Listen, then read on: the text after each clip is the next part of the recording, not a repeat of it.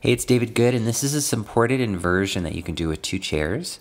Just make sure they are on your yoga mat and against the wall and fairly close together so there's just about enough room to get your neck through.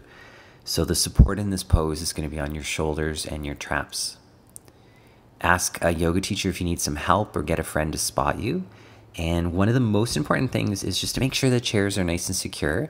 And then when you come up, wrap your hands around the fronts of the chair. So you're going to see on the video here, I'm wrapping my hands around the front. I'm going slow as I come up. I can kick up, or right now I'm demonstrating just how to really slowly come up and use your core.